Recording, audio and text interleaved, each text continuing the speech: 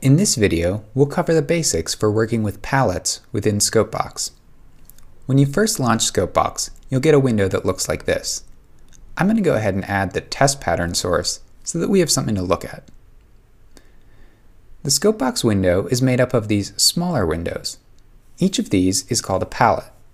You'll notice as I click on it to highlight it, different options appear over on the right-hand side of the screen. This is how we configure each of the palettes within ScopeBox, because the waveform needs different settings than the Vectorscope or the preview or the other palettes that are available within the application.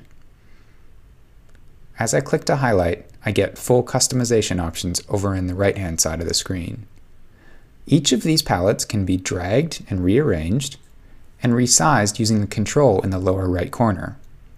I can also close a palette using the X in the upper left corner. I can add a new palette by right-clicking in any of the blank spaces and choosing the palette that I'd like to add.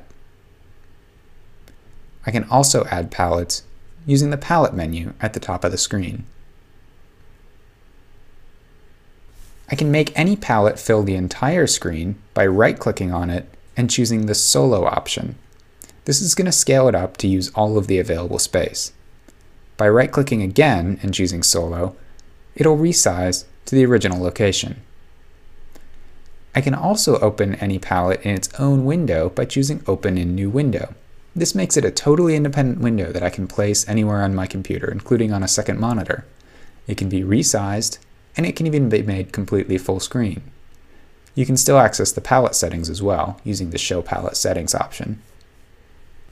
When I'm done using this window, all I need to do is close it using the normal control in the upper left corner. Let me go ahead and reopen my preview here.